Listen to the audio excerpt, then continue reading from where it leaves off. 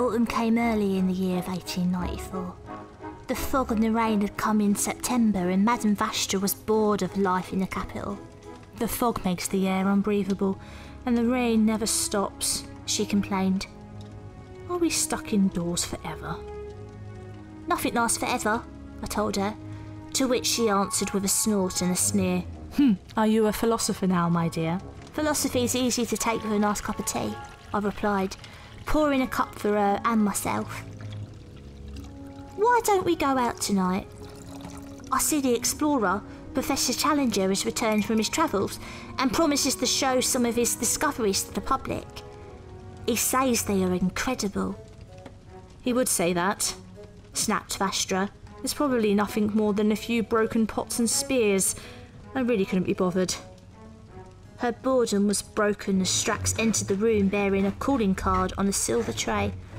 Someone calling themselves the Right Honourable Earl of Rosebery wishes to see you, Mum, said Strax.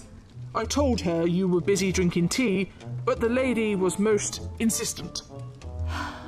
That is because the Prime Minister is not a lady, reaching for the veil she usually wore when accepting visitors. Nor is she accustomed to being kept waiting. Please show her in at once. The Prime Minister entered the room, and after bowing over Vastra's hand, he glanced at Strax and myself. Whatever you have to say, you may say in front of Jenny and Strax, Prime Minister, said Vastra.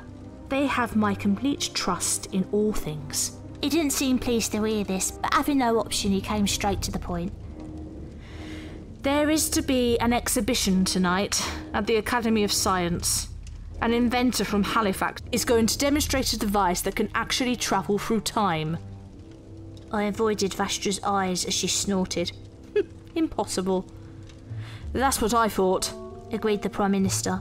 But I am assured this is very much real. Imagine what would happen if a foreign power had access to such things. Imagine what such a thing would do for the British Empire. We could control the past and the future. We could rule the world now and always.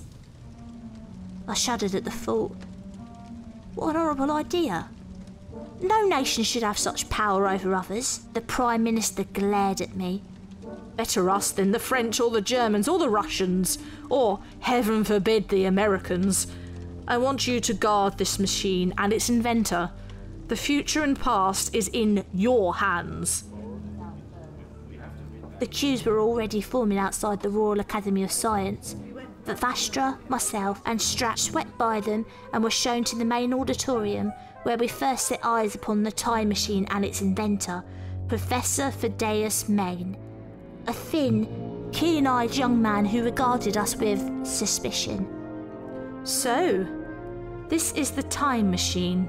Does it really work? Asked Madame Vastra. Of course it does, said the Professor. I travelled back to the dawn of time and forward to the end of days. Strax peered at the contraption of brass and leather and was about to press the lever when the Professor shouted at him, Do not touch that! It is not a toy! Strax was unimpressed. It's smaller on the inside. How primitive. Professor Maine poked his pigeon chest out and squared up at Strax. Those are fighting words, where I come from. I'll have you know. Indeed, said Strax, a gleam in his eye. Where I come from, all words are fighting words. I stepped between them as a shot rang out and the bullet zinged off the brass fittings of the time machine. I whirled around and saw the figure of a man dart behind a curtain at the back of the stage. In the space of 2 heartbeats, Vastra was upon our assailant, having leaped upon his back and beaten him to the ground. Who are you? Why did you shoot at us? But before he could answer, more shots broke out. I turned to see Strax and Professor sheltering behind the time machine as 2 assassins opened fire with pistols. Strax reached inside his waistcoat and produced 2 vibration grenades, which he tossed at the gunmen. The grenades caused the 2 men to vibrate on the spot until they lost consciousness. We can question them later, said Vastra, turning back to the man beneath her. Now, tell me, who sent you? Or do I have to eat you? The man recoiled in terror. No, please, he cried in an accented English. My name is Diego Castagna.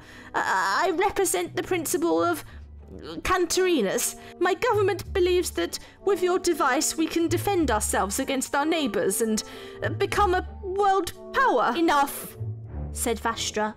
We will be able to take our rightful place alongside some of the most... I said enough, snapped Vastra, turning to face the Professor, her eyes ablaze with anger.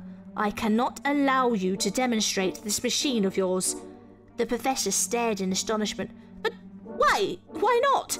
It is the greatest invention since ever. It will mean the end of life on this planet as we know it, said Vastra. Already in the space of 5 minutes there have been attempts to steal and kill you. You humans are not ready for this. Jenny is right. No nation should have such power. But it is not intended as a weapon. My time machine will be used for research. Historical research. Historical research? What a waste. Sneered Strax. Time machine, even ones as basic as this, are a valuable military weapon. Vastra rolled her eyes. Strax, please. Professor, your motives may be pure, but think of it. Already your Prime Minister wants to use it to make the British Empire last for all time. I am sure that every nation on Earth will want to use it in the same way. I cannot let this happen. Tell the world you are a charlatan. Destroy the machine. Tears filled the Professor's eyes. I cannot do that. My reputation. Is your reputation worth one life? Is it worth condemning humankind to an eternal slavery? The Professor nodded. I see your point. Let me deactivate the machine. I'll do as you say. The Professor sat at the controls of the time machine and pulled the lever.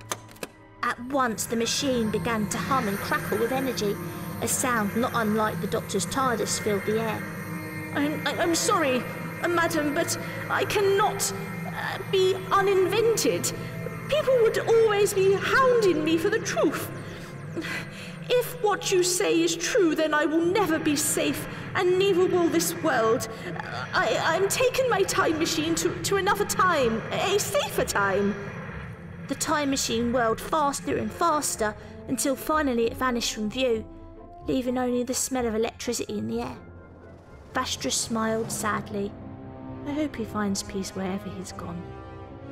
Let us inform the Prime Minister that tonight's exhibition has been cancelled.